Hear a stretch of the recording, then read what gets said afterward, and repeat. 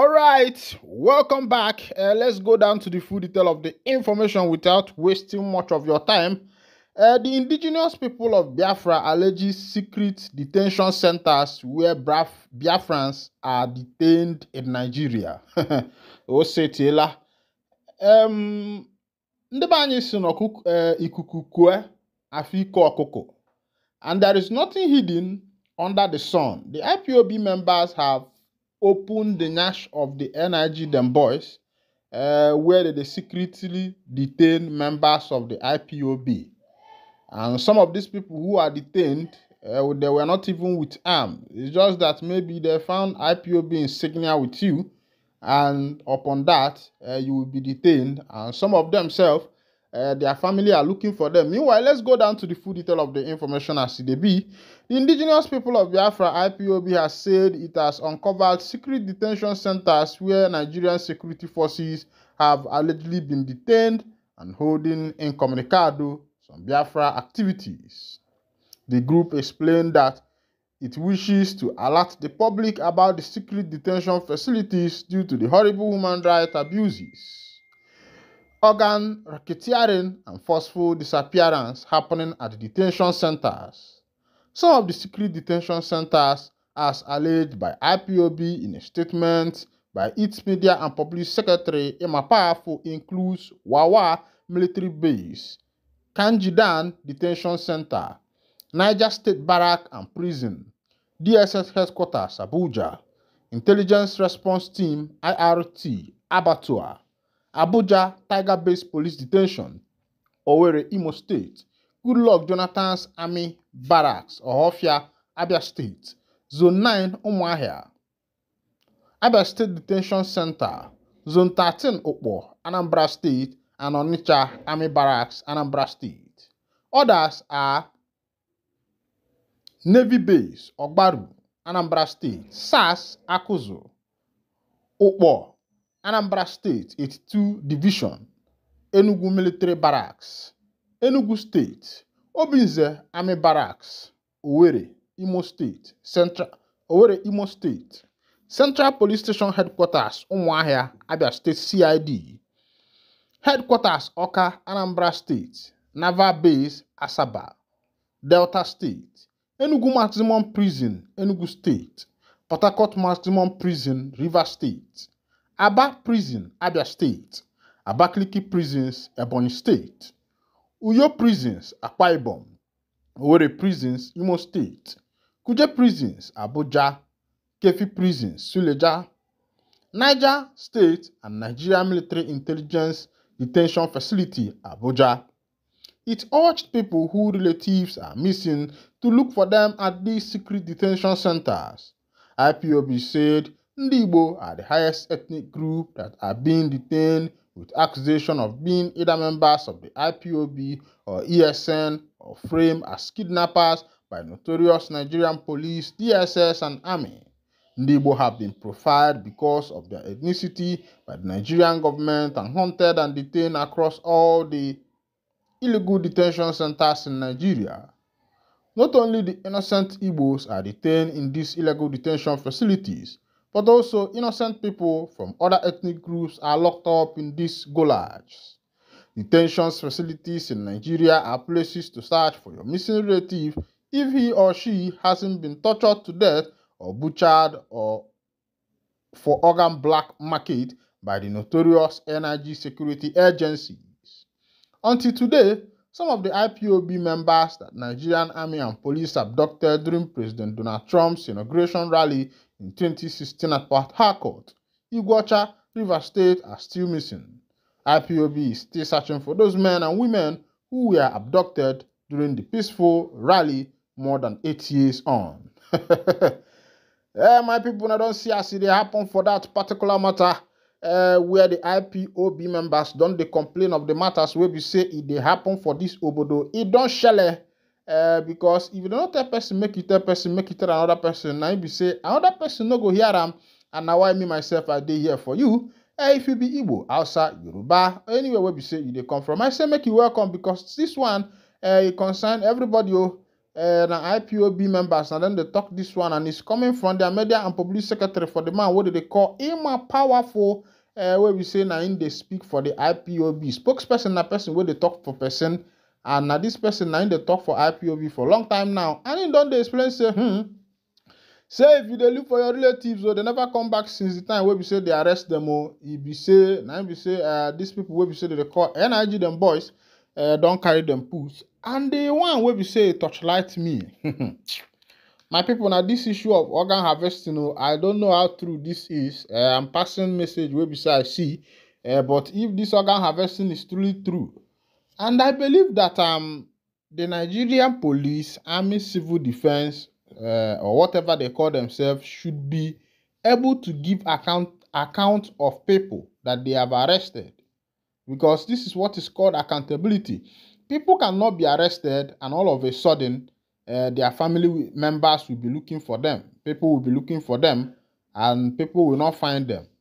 My people, it is very unfair.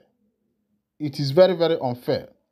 But as it is for Kaduna right now, they say bandits don't abduct 22 in fresh Kaduna attack.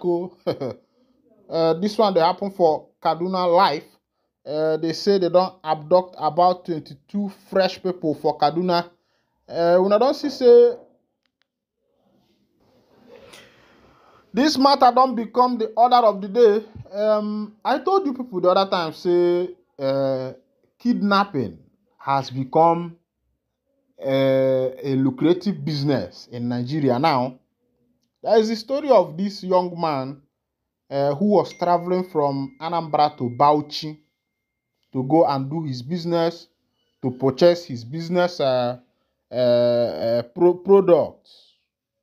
Along the way going to Bauchi, he was kidnapped. And these people are demanding whooping sum of 50 million. And you see a young man, I would have posted that video for you. But of course, you people know how our community guideline here on YouTube is. I say shout out to YouTube team. When I work, they go really well because as when I try to make everybody today comfortable in this community, I say shout out to now.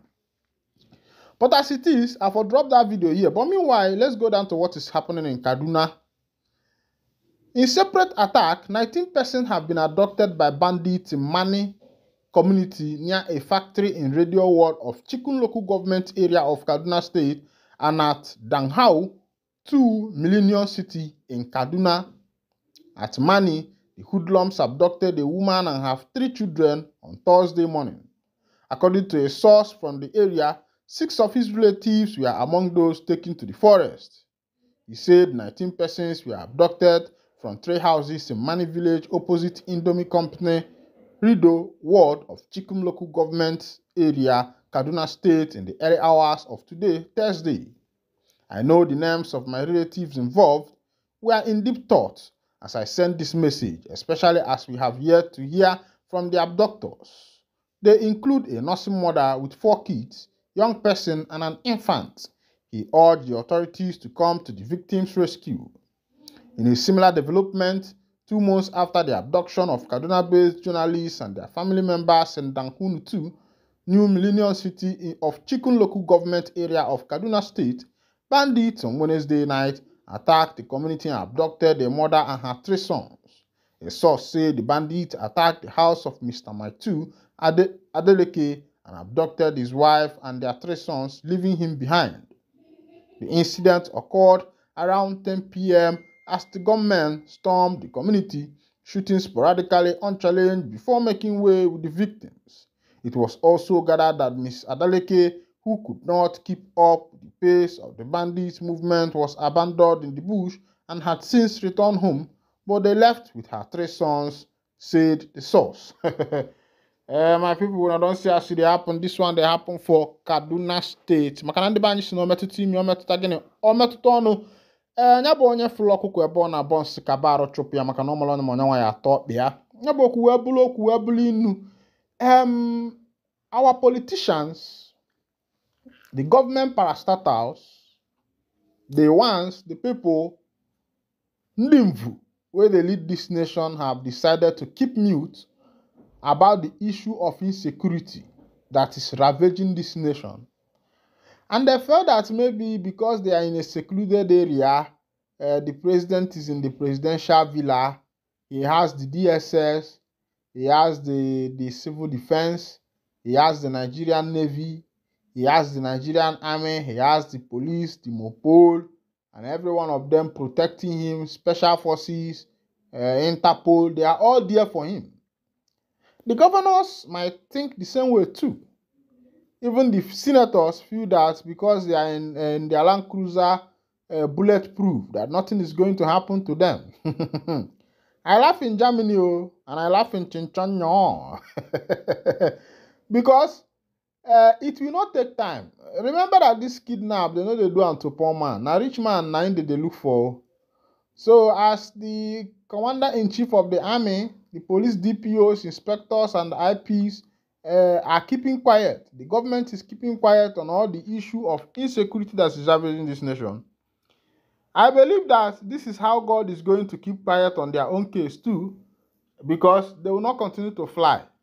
Yes, you will not fly. You don't tell me that if you are going from your office to your house, you will still take a helicopter or you take a plane. That is not possible. So one day, it's either these people caught up with them or they caught up with these people. And it's high time the government start doing something important in order to salvage the situation that the citizens of this nation have seen themselves. And when people like Kanu arises, people like Eba arises to talk about secession, the division of the nation, you see people fighting. Meanwhile, everybody is suffering the same thing. But as it is for now, this is where I'll be winding down the curtain.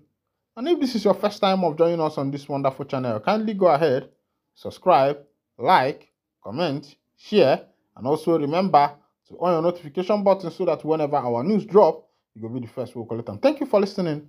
God bless you.